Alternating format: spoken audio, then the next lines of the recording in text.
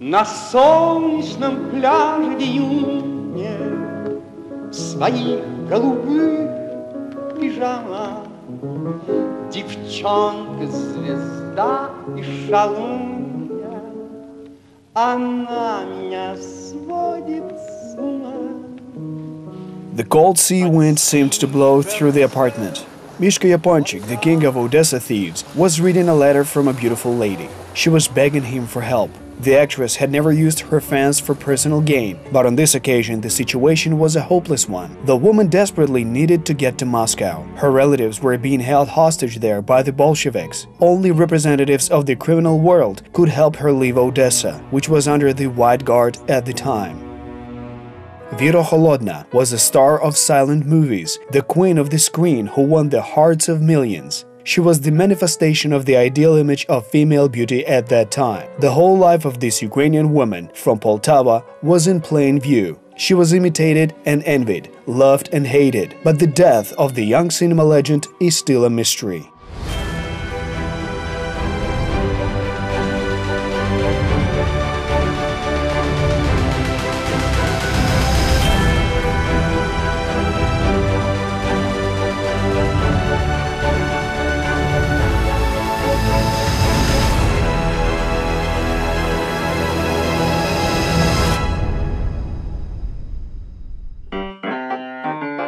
These 48 seconds caused panic in many people at the turn of the 19th and 20th centuries. The Arrival of a Train is the first silent short film. It was made by the French, the Lumiere brothers, at La Ciotat station in 1895. After seeing the film, Russian writer Maxim Gorky wrote, "Suddenly something clicks, everything goes dark, and a railway train appears on the screen. Beware, it's coming at you like an arrow. It seems as if it's about to plunge into the darkness where you sat." And so began the era of cinema. But no one could imagine at the start of the 20th century that 20 years later the Russian Empire alone would produce up to 500 films a year, and Ukrainian Vira Levchenko, married name Kholodna, would become a film star.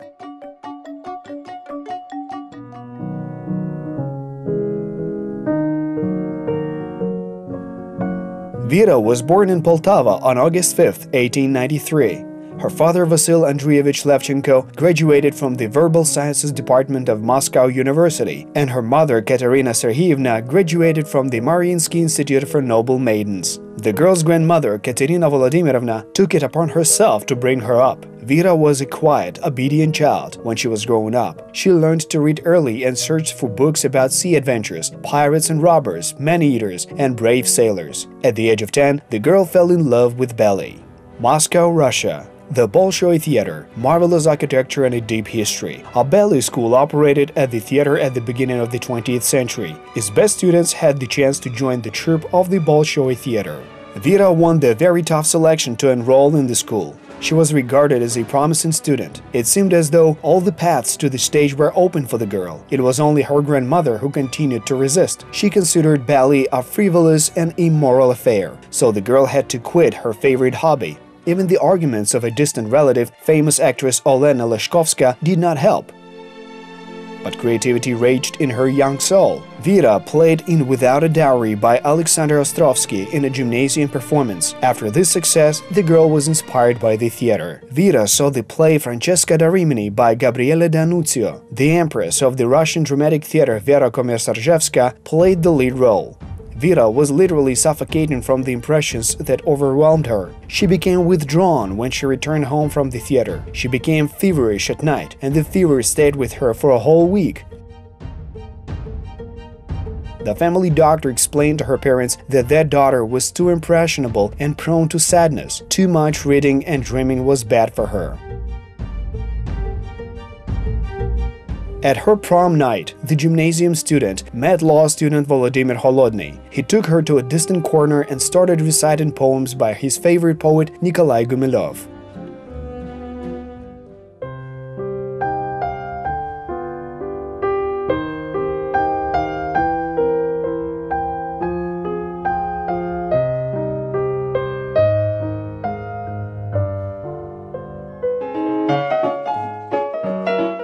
Car racing was a popular and exotic form of entertainment at the turn of the century. Rapid development of science and technology attracted even more people who liked such extreme thrills.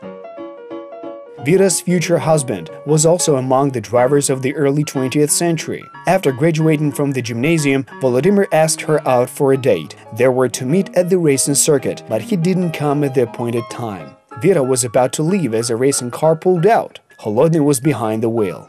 Even the disapproval of relatives didn't prevent them from having a quick wedding. In 1912, the couple had a daughter, Yevgenia. They wanted more children, but doctors advised them not to. A year later, the family adopted another girl, Nona. Maria Yermolova, Ivan Moskvin, Alisa Konen, Sarah Bernard. Yes, there were strong actors to see on the stages of Moscow theaters in 1910.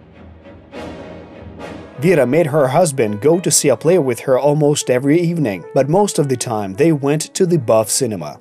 Cinema fans were mesmerized by movies with Danish actress Asta Nielsen. Critics consider her the first serious cinematic actress. She did not wring her hands, roll her eyes or make faces like many others did. She just remained natural. Vira Kholodna idolized Asta Nielsen and went to see all her films. It's possible that the desire to be just like her idol led Vira to the Taldikin & Co. cinema factory. Unfortunately, things did not get past audition. First World War. Vira's spouse left for the front.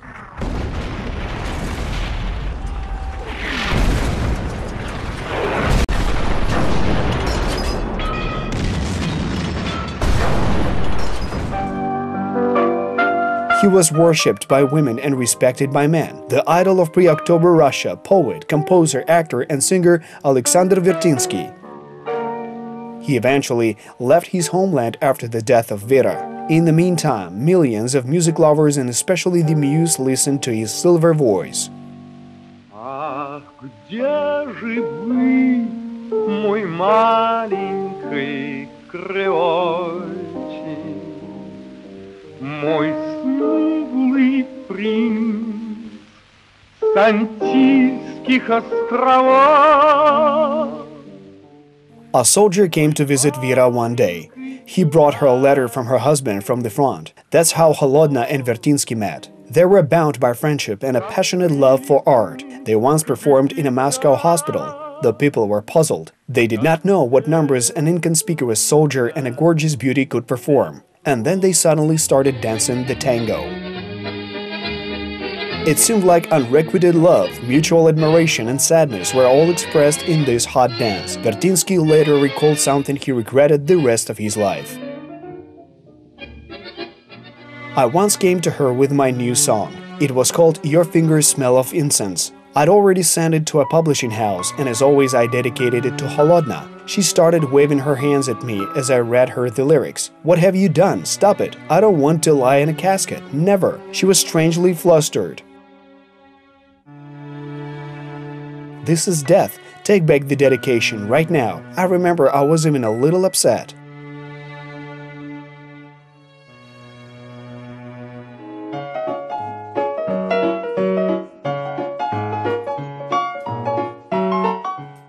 Despite the First World War, film studios appeared in Moscow and St. Petersburg like mushrooms after rain. They established rapid production of sappy love stories. There were often ads on studio doors that invited people to be filmed for money. Vira needed money, so she decided to audition for a movie. Director Vladimir Gardin was working on a film adaptation of Leo Tolstoy's novel Anna Karenina. Vira went to the Timan and Reinhardt workshop. He took her on as one of the extras who played guests at the ball, but after a day of shooting, the aspiring actress said, "I got 3 rubles for today, but I am not at all happy with that. I want a role. Give me an opportunity to see myself not just in the mirror."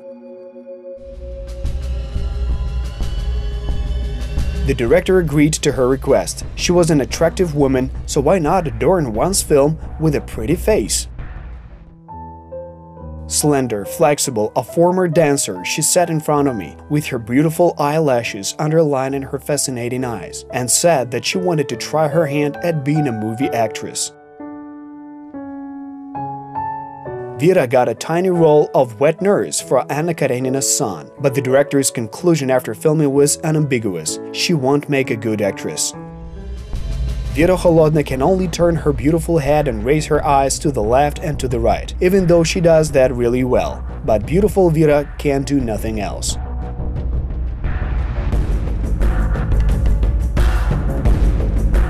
To get rid of the annoying women, Gordon sent Vira to Yevgeny Bauer, director of the company Hanzhonkov & Co. He was about to start filming the mystical love drama The Song of Triumphant Love, based on a short story by Turgenev. The main role required a woman of extraordinary beauty. Experience and ability to act were not important.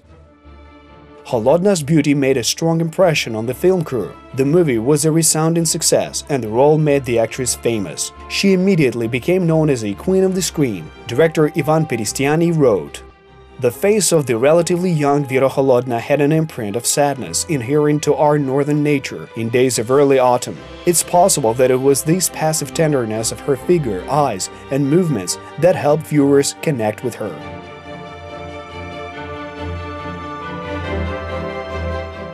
Kholodna's first movie was not even released yet when director Bauer started filming the next one. In a year, Vira starred in 13 films. Fierce competition in the industry required such a rapid pace. The studio, which was one of the largest in Europe, made film after film to not go bankrupt. Here's how American film critic Jay Leyda described Kholodna's debut.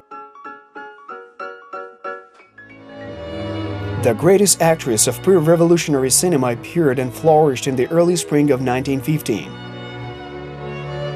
Vira Kholodna, wife of a modest officer, got a job as an extra at a film studio. She had just one evening dress in her wardrobe, which she skillfully decorated with a flower by pinning it either to her shoulder or waist. This black dress and her jet black hair framed her pale face, covered in deathly pale makeup, so making her huge bottle green eyes stand out even in a crowd of extras.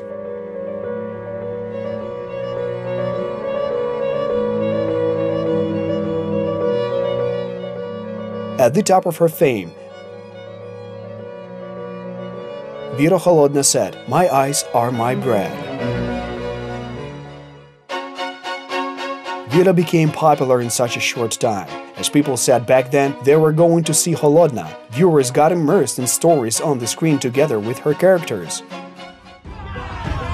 In Kharkiv, crowds at the cinema were so large that all the windows were broken, doors were torn off their hinges, and a detachment of horse dragoons was called to calm the crowd that had attacked the hall. Similar things were taking place all over the country. It was thanks to Vira Kholodna that people had inadvertently discovered cinema. According to various sources, the actress starred in 40 to 80 films by 1918. Film critics said she was a movie star of a European level. The woman convincingly portrayed seductresses while remaining a faithful wife in real life. Vira once rejected a famous admirer, the Odessa magnate Solodovnikov, on a film set. The latter tried to buy her outright for himself. The film director begged the actress to meet the millionaire again, as that would have contributed to the development of the film business. In response, she walked off the set and halted filming.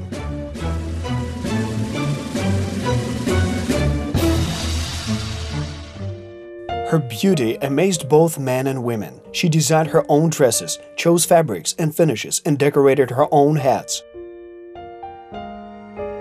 Postcards with pictures of her had huge print runs. On these postcards, Vira Kholodna was depicted in furs, gypsy clothes, men's clothes, and open evening dresses.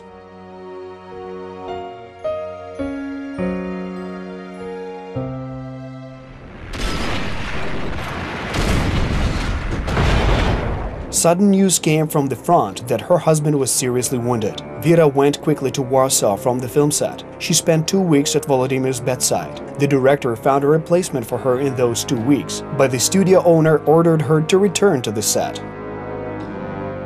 After the injury, her husband suffered from frequent headaches. He began stuttering. He had to forget about his career as a lawyer. Volodymyr tried to start his own business. Vira borrowed money from the studio owner for that, but the business went bankrupt. She had to return the debt by starring in 2 films at the same time. Films with Kholodna were released every 3 weeks and were wildly successful.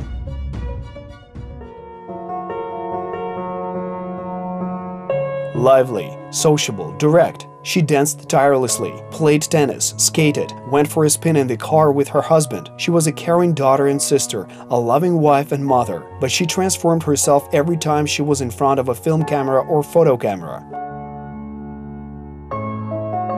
On numerous studio photos, she's a trendsetter, a gorgeous woman in expensive fashionable clothes, sophisticated hats, light tunics, heavily flowing silks. But in everyday life, her style was simple and tasteful, not striking. She preferred to wear black clothes.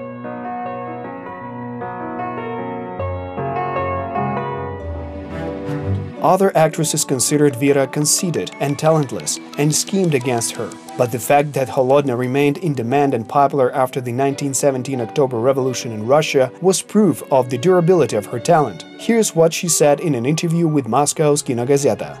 "Foreign companies are offering us big money, which means that they value us highly there. But it would be a painful crime to part with my motherland, even if it is exhausted and ravaged. I will not do that."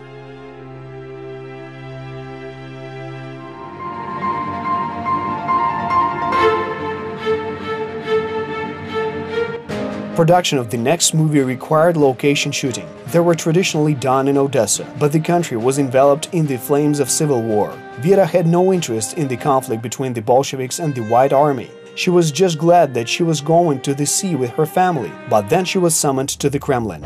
She was given an anonymous letter. It stated, "We have become aware that you and your husband are going to escape abroad from Odessa port." To dispel the suspicion, Volodymyr's daughter Nona and the actress's grandmother remained in Bolshevik-run Moscow as unofficial hostages. Vira went back to her homeland, to Ukraine, but when it came time to return to Moscow after filming, the situation on the fronts had changed. Odessa was in chaos at the time. Power was changing hands all the time. The Bolsheviks, the Germans, the Hetmans, the Whites, the French. This political kaleidoscope was taking place against the backdrop of lawlessness led by Mishka Yaponchik, the uncrowned king of the criminal underground. As of mid-January 1919, power in the city ended up in the hands of the chief of staff of the French army, Henri Friedenberg. The film crew had permission from the Bolsheviks to travel to Moscow. Just one thing remained: crossing the territory occupied by White troops. Only Henri Friedenberg, representative of the allies of the White Guard, could issue such a document. The Frenchman knew just how much Kholodna was dependent on his will. The officer tried to hit on the actress. Even the local newspaper Вечерний Час wrote about this. A charming queen of the screen, this beautiful seductress who hypnotized a man who possesses strength and power. However, Vira rejected all the Friedenberg's advances in anger. It obviously seemed impossible to leave Odessa and return to her family after that. In desperation, Vira reached out to representatives of the criminal underworld. Mishka Yaponchik was not personally acquainted with the famous actress, although according to rumors, he was a big fan of the talent of the silent film star. The escape plan was almost ready. On a February evening, Vira was given to attend charity concert in a theater. After that, she had an appointment with Mishka Yaponchik. They decided to discuss the final preparations. During the intermission, Kholodna entered her dressing room. There was a large bouquet of lilies on the table. The actress inhaled the mesmerizing smell, but then she noticed a note with the name of Henri Friedenberg, whom she'd rejected. Vira was found unconscious. Kholodna died a week after that. Newspapers wrote that the actress died from Spanish flu. But what really killed one of the greatest cinema actresses, flu or flowers sprayed with poison? Autopsies were not performed back then. The queen of the screen took the answers to the other world.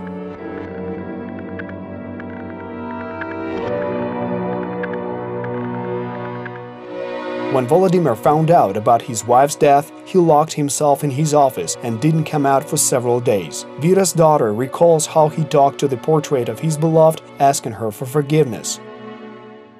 In our apartment in Moscow, Chekists ripped through walls, pillows, mattresses, and furniture with bayonets, then took it all away. They didn't touch my great-grandmother or my sister Nona. They brought presents for father to prison until they were told they no longer needed to do so. Dad was executed at the end of 1919. Vira Kholodna is a whole era in cinematography that lasted just 4 years. The actress played the same role in almost all of her movies, a suffering woman, a victim of passion. She best described her creative method herself. You can't just be a monkey that does what the director says. You need to be different in every role. My dream is to play tragic roles like Margaret Gauthier. You know, acting in movies takes a lot of effort and it's so tiring, but I love doing it.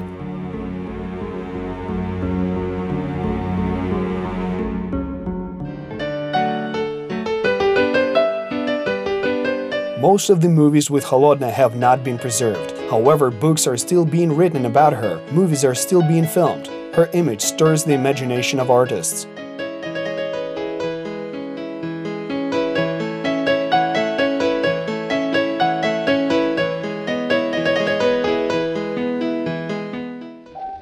Alexander Vertinsky performed in Rostov-on-Don in February 1919. A telegram from Odessa was brought to his room which stated, "Vira Kholodna has died." Could it be that the words he dedicated to her, his muse, turned out to be fatal? Ваши пальцы пахнут ладаном, а в ресницах спит печаль. Ничего теперь не надо нам, никого теперь не жаль. The future of cinema is grand and immense, and I am happy if my shadows on the screen bring people at least a little bit of joy.